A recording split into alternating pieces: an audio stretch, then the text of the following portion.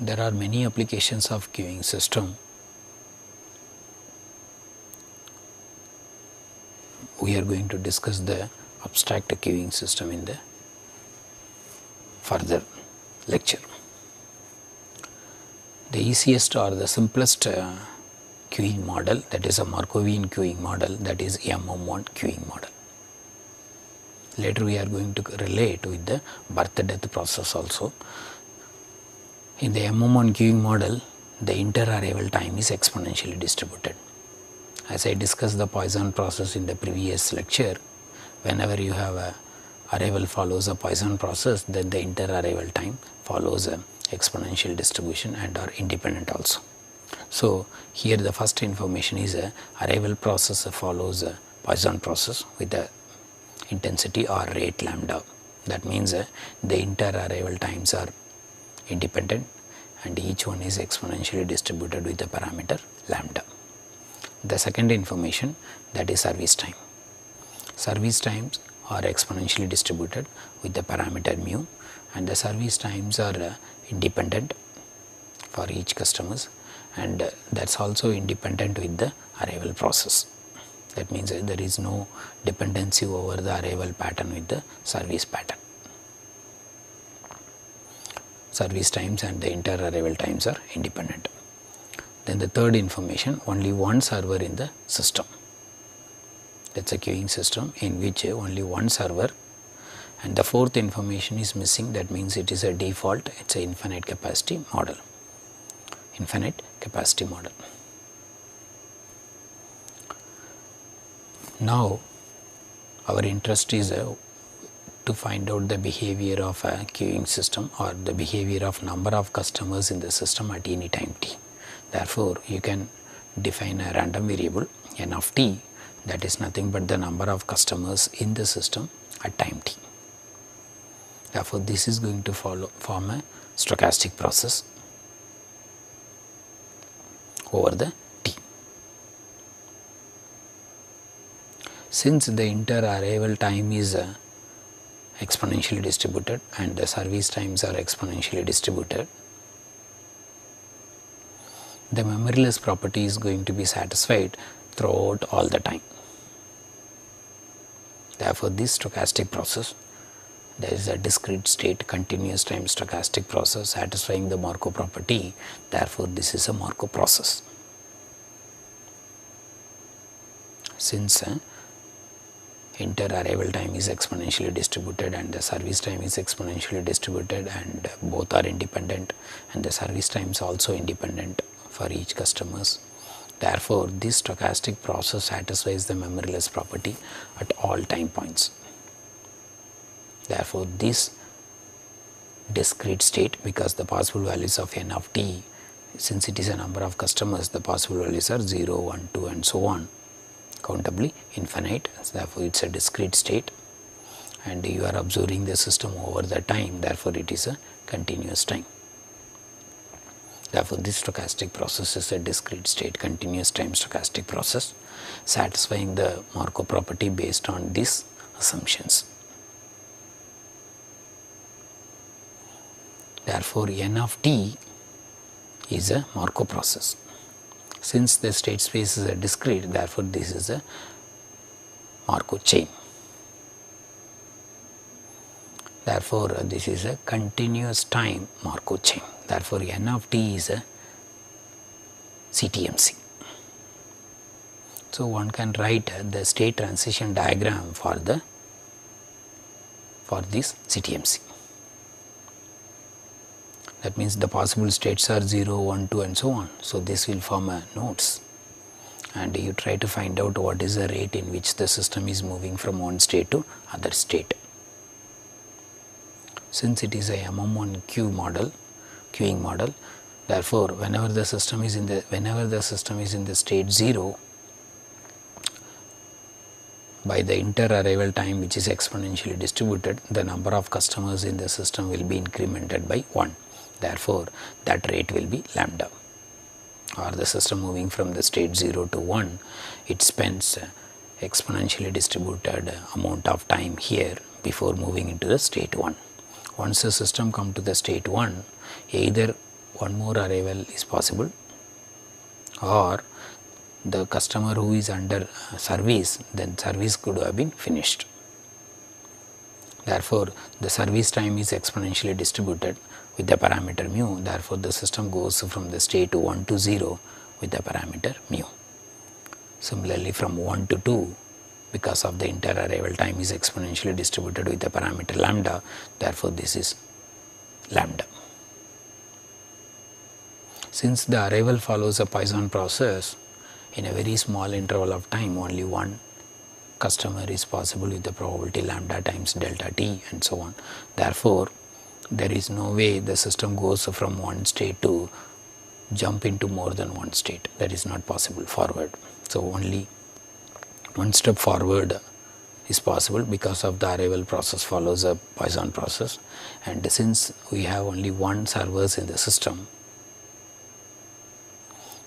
also decremented by only one level below.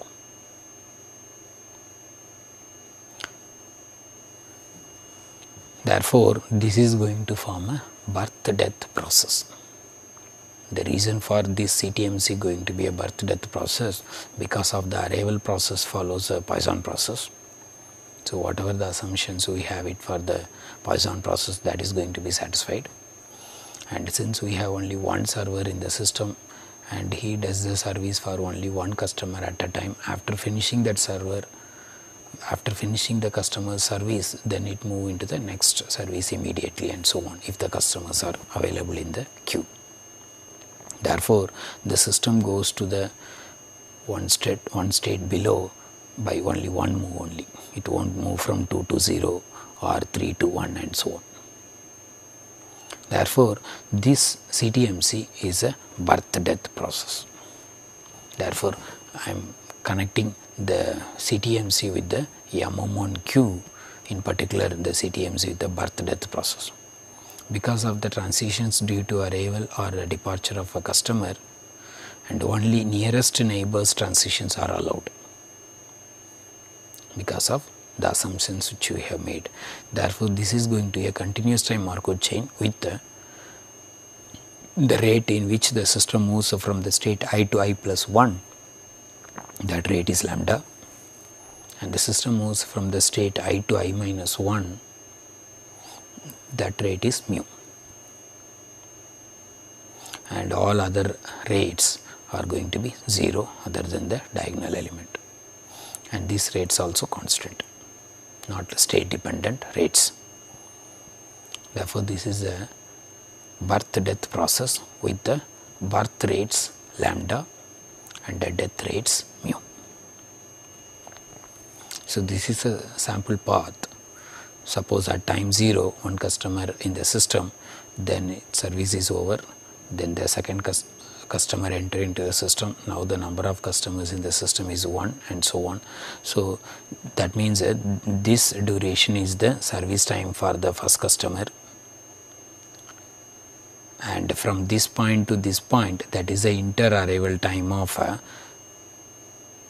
the second customer entering into the system, and from this time point to this time point, that is the service time for the second customer, which is independent of the service time for the first customer, and this is the time point second customer enter, and this is a time point in which the third customer enters. Therefore, the inter-arrival time is from this point to this point and so on. So, this is the dynamics of a number of customers in the system over the time. Therefore, this stochastic process is a discrete state, continuous time stochastic process satisfying the Markov property. Therefore, this is a continuous time Markov chain. So, later I am going to simulate the MM1 queuing model using some simulation technique.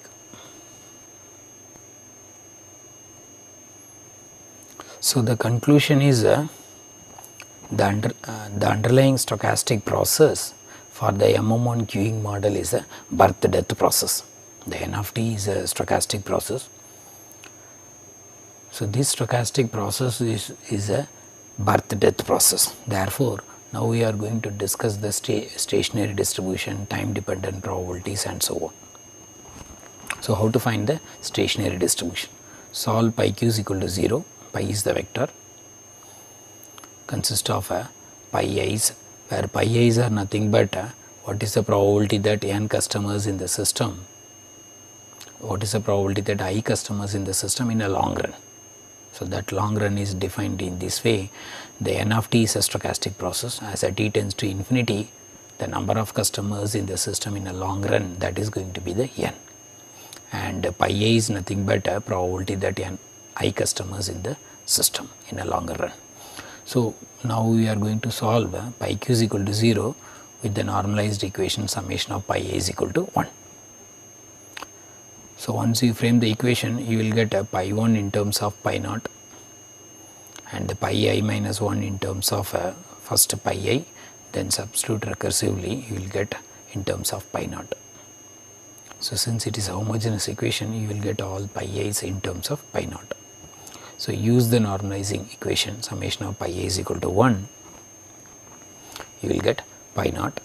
So, the pi naught is equal to 1 minus rho, where rho is lambda by mu. And since I am relating this stochastic process with a birth death process with the infinite capacity, if you recall, the stationary distribution exists as long as the denominator of a pi naught, that series converges. So, that will converge only if lambda by mu is less than 1. If lambda by mu is greater than or equal to 1, then that denominator diverges. Accordingly, you won't get the stationary distribution. So, to have a stationary distribution, you need rho has to be less than 1. That also you can intuitively say, whenever the system is stable, that is corresponding to rho is less than 1, in that you will have a stationary distribution. That means in a longer run, this is a proportion of the time the system will be empty. And the pi n is nothing but the n customers in the system in a longer run, that is 1 minus rho times rho power n, where rho is less than 1. This rho can be visualized as the offered load also, because the rho is nothing but the mean arrival rate and the mu is the mean service rate, and this ratio will give the offered load. And 1 minus pi naught, that is the probability that the system is non-empty, and that is nothing but the server utilization. Server utilization is nothing but what is the probability that the server is busy. The server will be busy as long as the system is non-empty. So, the rho is the server utilization that can be obtained in from this formula, and in a longer run the server utilization is rho.